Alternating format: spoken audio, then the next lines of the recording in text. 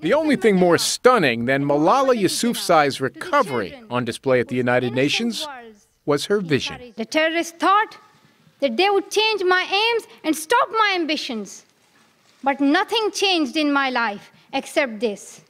Weakness, fear, and hopelessness died. Strength, power, and courage was born. This was 9 months after she was shot for daring to speak up for the right of girls to go to school. I am the same Malala. My ambitions are the same. My hopes are the same. And my dreams are the same. We realize the importance of light when we see darkness. We realized the importance of pens and books when we saw the guns.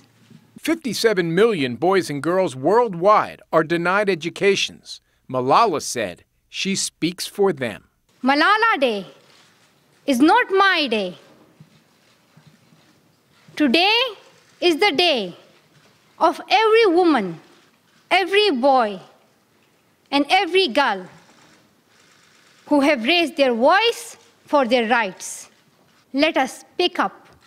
Let us pick up our books and our pens. They are our most powerful weapons.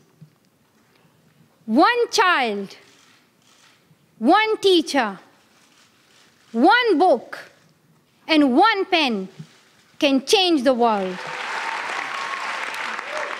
On this, her 16th birthday, Malala is unburdened by doubts about how much change is possible. Just the sight of her suggests maybe she's onto something.